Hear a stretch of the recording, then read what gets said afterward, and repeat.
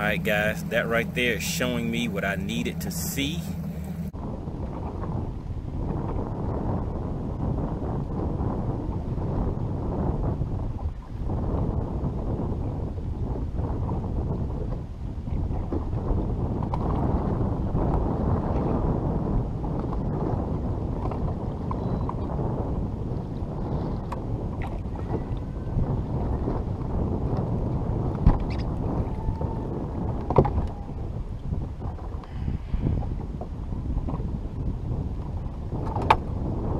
Alright, there we go guys.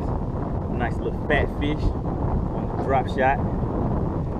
I can tell you this, it's gonna be a tough one guys.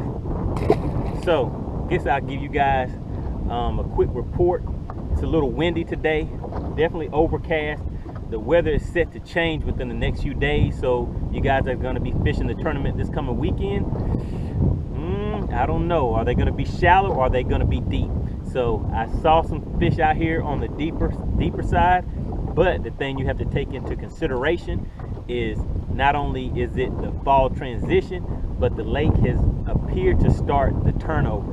So even though you can find those fish, it's going to be tough to get them to bite. The water temps right now are sitting around, I'd say, the 78 to low 80 range, depending on where you're at on the lake.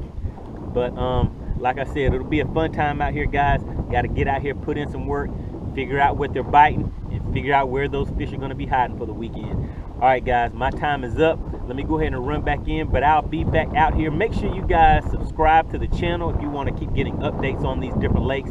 I fish a lot of the southeastern lakes, Lake Lanier, Russell, Gunnersville, Eufaula, those type things. But you can also take a look at the Rod Bender's Bass Club website, and that'll give you a list of the lakes that we fish.